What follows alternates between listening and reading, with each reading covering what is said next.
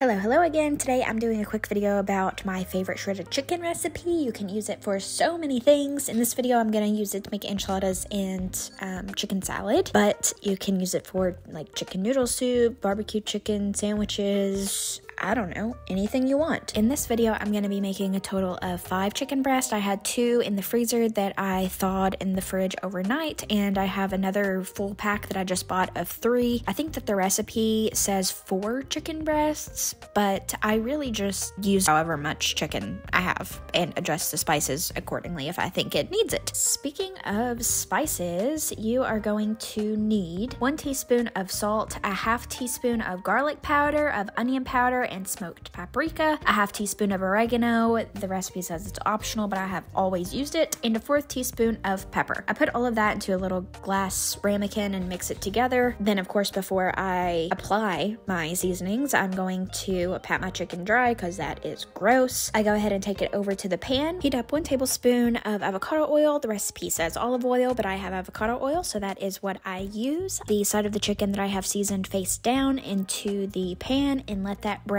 Whenever it is, I turn it over, add 1 cup of chicken broth. I use Knoll's powder, bouillon powder thing. Just dissolve that into 1 cup of warm water and pour it over. Then you're going to let it simmer covered until it has reached internal temp. I stick it with my little food thermometer that has the cord thing so it can stay in while it cooks, and it alerts me whenever my chicken has reached an internal temp of 160 degrees Fahrenheit. In the meantime, I rinse some grapes and a couple stalks of celery to put into the chicken salad. I just quarter the grapes and chop up the celery into little tiny pieces. I'm also going to put some chopped walnuts in there because why not? It adds a great layer of another texture. I'm trying to sound like I'm smart. It's a chicken salad.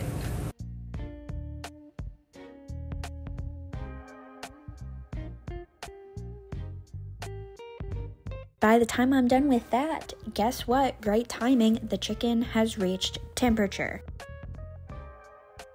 So I take my little lid off. Oh, I forgot to mention I don't have a lid for this pan, so I use a pizza tray thing, and it does the job just fine, so get off my back.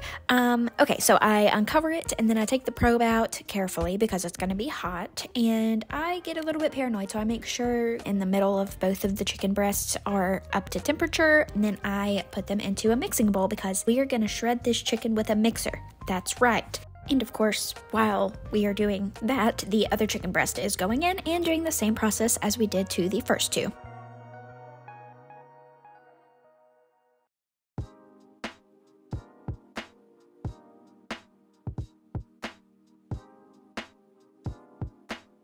I don't have a stand mixer. It would be better to use a stand mixer just because it would be less splashy, I think, because using a hand mixer, you get a little bit of splash, but that's okay because it's a whole lot easier than using 2 forks. I don't know how people use forks to shred meat. It is so difficult. Anyway, getting off topic. I like my chicken to be pretty shredded. I don't like chunks of chicken, but you do you know? So after the chicken is shredded, I add my mayo first because I kind of like push it into the chicken with the fork, and I don't want to crush any of the celery or the grapes and make it wetter than it needs to be. So yeah, mix in your mayo first. Then I add in my add-ins, which are the grapes and celery and walnuts. Yes, that is what they are called, walnuts. Add those in, give it a good mix, and put it in the fridge to chill. Okay, now that our other 3 chicken breasts are done, we are going to shred those up, of course, and get started on our enchiladas. I have all the recipes that I use linked in the description. The chicken salad I just do, but for the shredded chicken, for the enchiladas, and for the enchilada sauce that I make, everything will be in the description. However, you can use store-bought enchilada sauce if you want. I just read this girl's blog post and everybody was like, you've got to make her enchilada sauce to do these enchiladas. And I was like, okay, people, I will do it. I do think that it is worth it if you have the little bit of extra time and energy. So to make these enchiladas, you're going to need shredded chicken. I used about 2 cups in this and added the rest into the chicken salad. The recipe calls for 1.5 cups, but I had 10 tortillas instead of the 8 tortillas that the recipe calls for. To your shredded chicken, you're going to add a 1/4 cup of your enchilada sauce and mix that up, and that along with shredded cheese is going to be your filling. I get the nacho shredded cheese. I think that it's Mexican blend shredded cheese seasoned with taco seasoning, and it is magnifique. You take your corn tortillas. You can use flour if you want, but I'm using corn. I take half of them, so 5, wrap them in a damp paper towel and microwave them for 30 seconds, flipping them over halfway through. Fill it with a little bit of chicken, fill it with a little bit of cheese, and we're rolling, baby, just like Limp Biscuit or Snoop Dogg, although in 2 totally different ways. After you have filled and rolled all of your tortillas, you're going to pour the rest of your 1 3/4 cup of enchilada sauce on top and top it with the rest of your cheese. I actually didn't use all of the cheese this time, which is weird for me, but there was just so much cheese, so the rest I can just eat.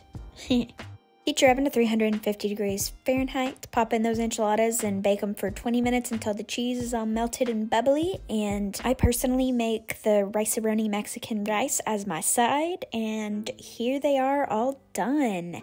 Muy caliente. That's hot. Sorry for saying that. And I just wanted to give another quick look of the chicken salad. We eat this on my sourdough sandwich bread, which you can see be made in my last video. But here I'm going to eat it on a cracker. And as you can see, my face says, oh my God, I'm a 2-bite lady. Certainly not ladylike, but it's still delicious. Highly recommend. And kisses. I'll see you in my next one. Love ya. Bye.